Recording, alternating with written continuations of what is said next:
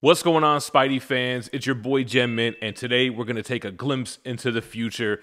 That's right, we got our hands on an early copy of the Spider-Man 2099 Volume 2 Omnibus. You may have caught my video on Volume 1 where I read it front to back, and it's one of my favorite Omnis of all time.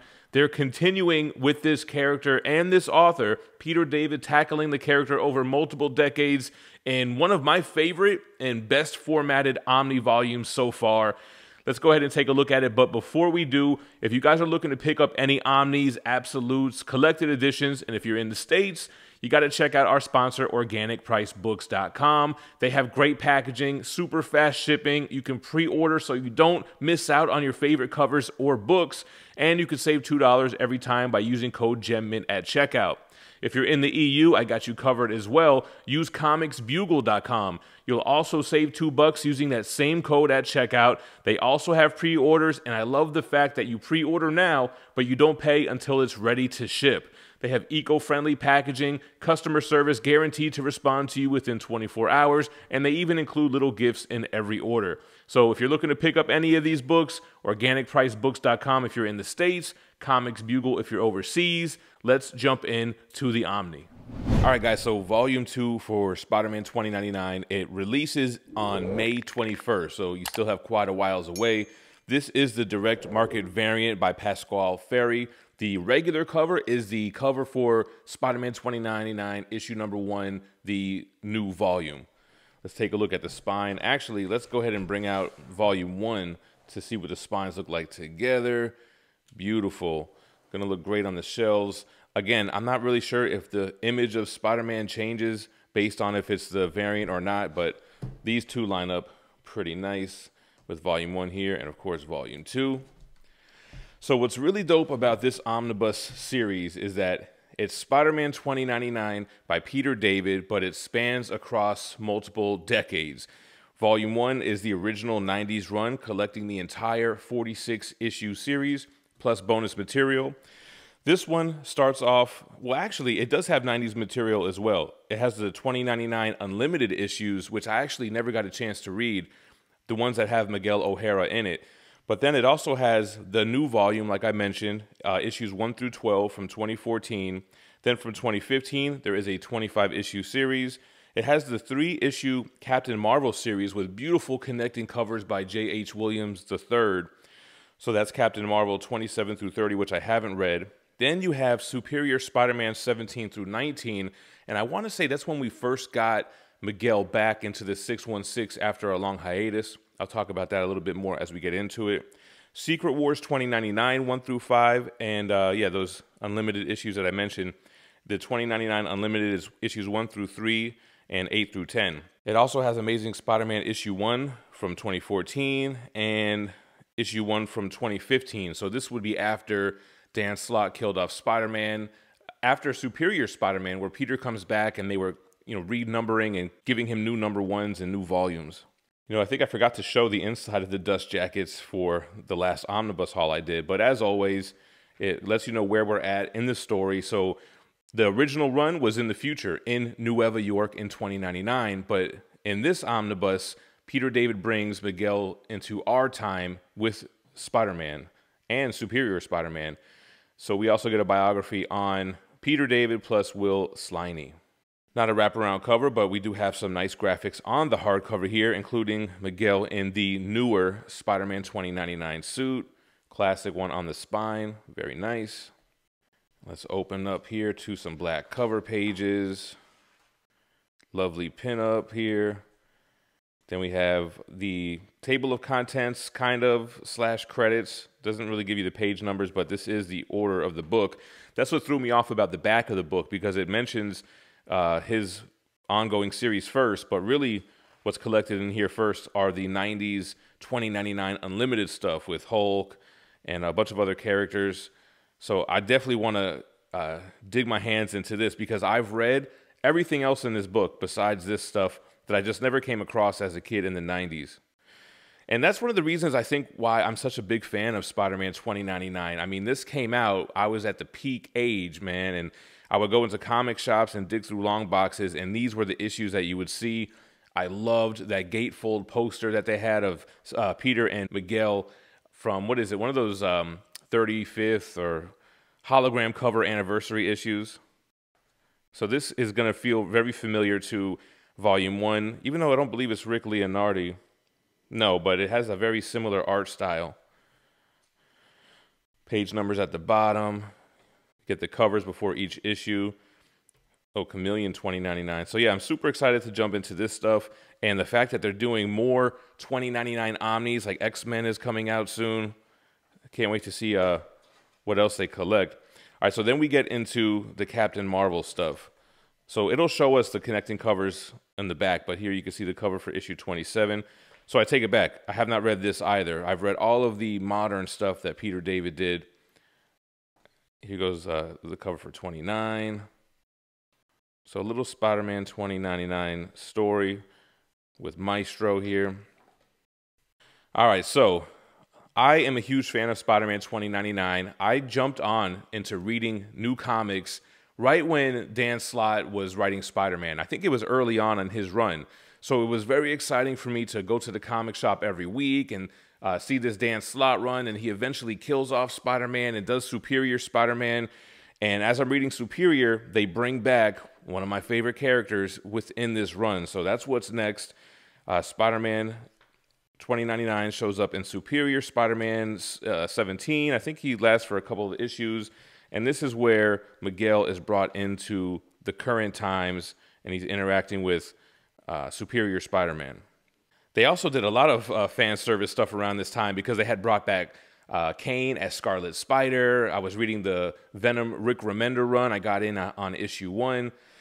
And here is the cover for the regular Dust Jacket. Like I said, when he got his new series, the first time since the 90s in 2014, I kind of would have rather had this for the Omni, but I was never really a fan of this cover. The interiors are dope, man. Nice, clean artwork, bringing Spider-Man 2099 into the modern times. Man, this cover I loved. I always loved painted covers. Iconic cover, and I can't wait till we get to the variants, because at this time I was also picking up like every single variant. There was just a lot of great stuff out at the time. So the more modern style, you can see Miguel's face behind the mask there. Yeah, then we have this whole slew of painted covers going up against Scorpion. Remember this one? Man, great. This run had amazing covers. Just regular covers too. Great variants, though, too. Like I said, we'll go in the back and see that. Punisher 2099. The modern run was really great. It's been a while since I read it. The Maestro storyline. Yeah, so I think, yeah, this is where he gets thrown into the future, where Maestro is king. Man, so happy that they are publishing this stuff now. And they did it. This is one of the best mapped omnibus volumes, like going from the 90s stuff to the current stuff, but it's all themed around this character.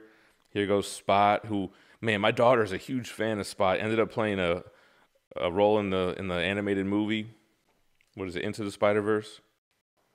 So you get those two runs of Spider-Man 2099. Here we are in the new updated costume. Here's the actual image from the hardcover. Here he goes in action in the new suit. So I might be a little bit biased. I know that a lot of folks in my Facebook group tried to get into the first omnibus and they didn't like it. And I'm like, what are you talking about? This is the best thing ever. It might just be a lot of nostalgia for me. And then even this series, like, I liked it. I thought it was fun. Maybe not everybody would love it. Love me some Venom and Goblin 2099. They ended up using so many of these newer characters for like video games as well. Even this suit, I'm pretty sure, were in recent Spider-Man games. There's a futuristic Cap. Issue 14. This is part of the Civil War 2099 storyline. I'm just a sucker for futuristic stuff. I love Batman Beyond. I love this version of Spider-Man. And I'm telling you, that gatefold poster, that had a lot to do with it, man. I just love the depiction of the character. Issue 20. Again, amazing covers throughout this whole series as well. All right, let's get to the variant cover gallery because there's a ton of nostalgia there for me. Here goes Miles, Peter, and Silk. Man, huge fan of Venom 2099 as well, man.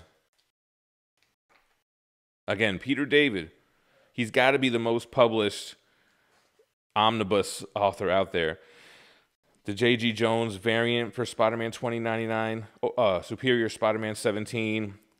They also had a ASM 316 homage. Oliver Copiel.